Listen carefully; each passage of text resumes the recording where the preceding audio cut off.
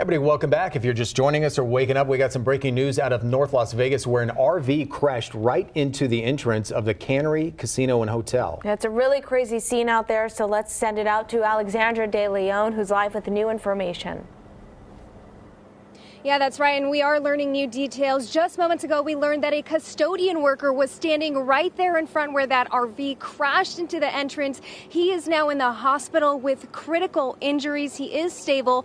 There was a female driver that was driving that RV. Police tell us that that woman trespassed the night before, was kicked off, and out of anger, that woman intentionally rammed her RV into the casino. That's where that custodian worker was standing.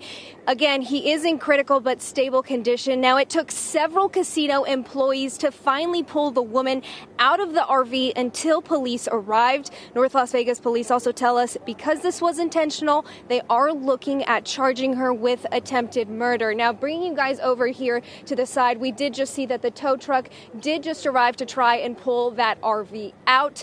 And I also spoke with some witnesses that told us even when they arrived here on the scene, they said it was creating such a commotion just trying to get that woman out of that RV. They said they had never seen anything like it. And of course, even just these images as you're seeing that RV that just rammed through it, that woman was mad, and so she intentionally rammed that RV straight into the entrance here of the Cannery. And of course, these are the latest details that we've gotten from North Las Vegas.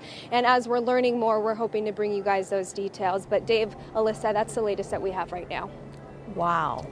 Any early indication as to why she was kicked out for trespassing? Was she misbehaving inside the casino? Do we know anything?